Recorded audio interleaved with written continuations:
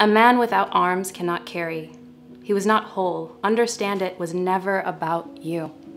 It was about the suffering and brokenness of him, a man, flawed like all the others, maybe more. People who have suffered in their lives are stunted in their adult experience. He may need his mommy and his daddy himself.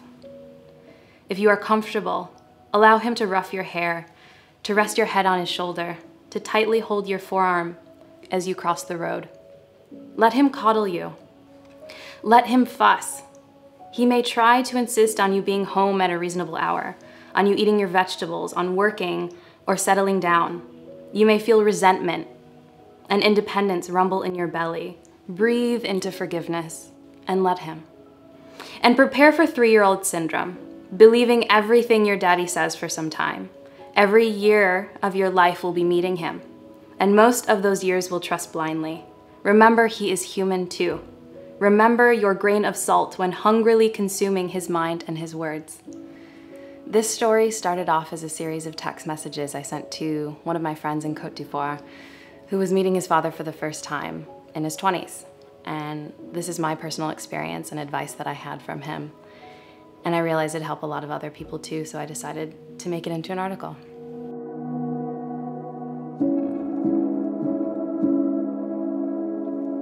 So the first time I met my father was in Lagos.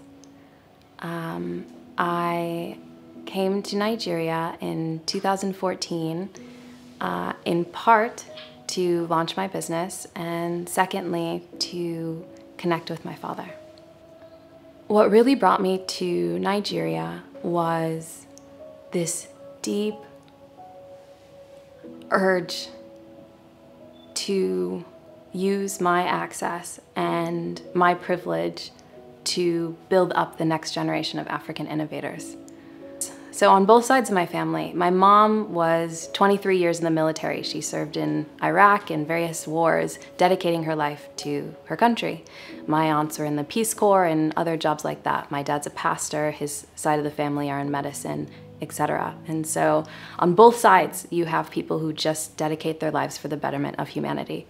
And it's something that was so deeply ingrained in me from a child, or from my childhood. I knew that in Nigeria, and as I grew older, knowing in Nigeria, population of 200 million and 75% of them under the age of 35, with 25% youth unemployment. Knowing while I'm working in JP Morgan, while I'm in private equity research, just getting my checks, spending, buying, living my life in the US, knowing that I could either contribute to the positive change of those demographics. I could build careers. I could make a strong next generation of youth who are high-skilled, employed globally. Or I could just enjoy my life and ignore the realities of the continent. And who knows what could happen if I'm not involved, if those of us, returnees, etc., don't get involved. So, of course, it was in part to reconnect and be close to, I spent the first 20 years of my life with my mom's side in the US. The next 20 years will be with my father's side in Africa. And of course, that was so fundamental. But even deeper than that was this urge that kept me up at night. I was, working in my comfortable life and finance, etc. in the US, and I couldn't sleep. And I couldn't talk about anything else. And I was just so obsessed and so focused on tech on the continent and youth on the continent and the things that I could do with my privilege and my investment and my resources. And so coming back was really to take advantage of my privilege, of my access, and build up the next generation of African innovators. So I can talk about my first pitch competition, which was rough, to say the least.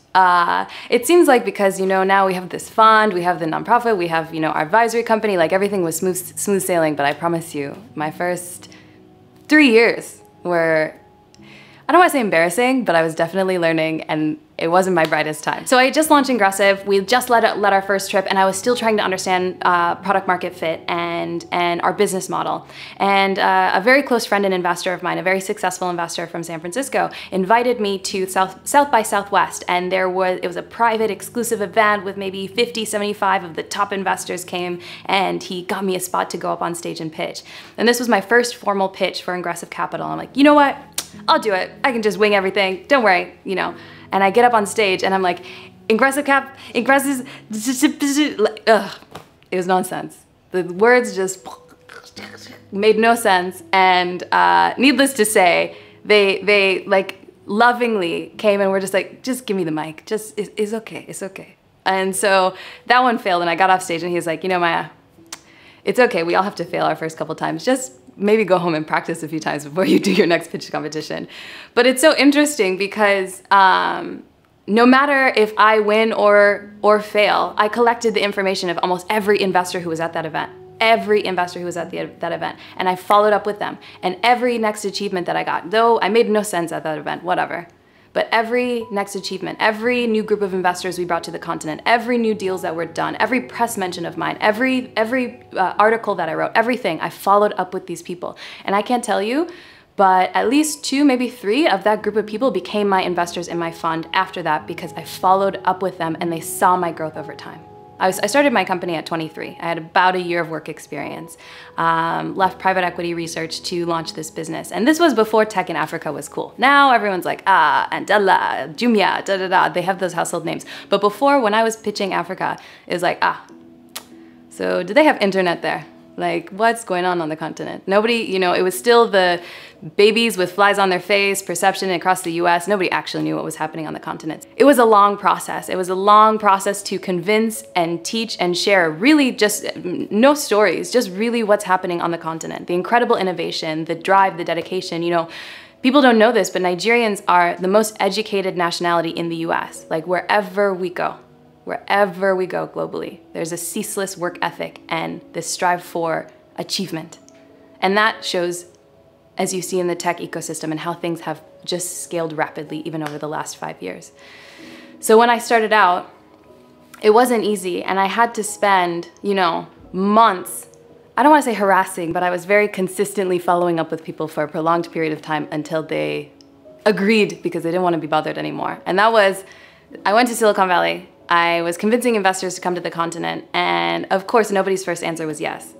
I had never brought investors to the continent. I had never led deals before. I'd never even run a business before. And over the course of about 6 months, I convinced 10 of the top venture capitalists from San Francisco to join me in a trip to Nigeria. And after that trip, every one of them made investments. And over time, we kept leading these tours. We started building out firms' business strategy on the continent. We started leading investments on the continent. And over time, these clients became investors in what we launched as Ingressive Capital, which we recently just closed $10 million to back emerging entrepreneurs on the continent. My name is Maya Horgan Famodu. I'm the founder of Ingressive Capital, which is a $10 million early stage VC fund backing emerging entrepreneurs across sub-Saharan Africa and Egypt. I also co-founded Ingressive for Good, which is a nonprofit that provides micro scholarships, technical skills development, and talent placement for African youth. This is my first.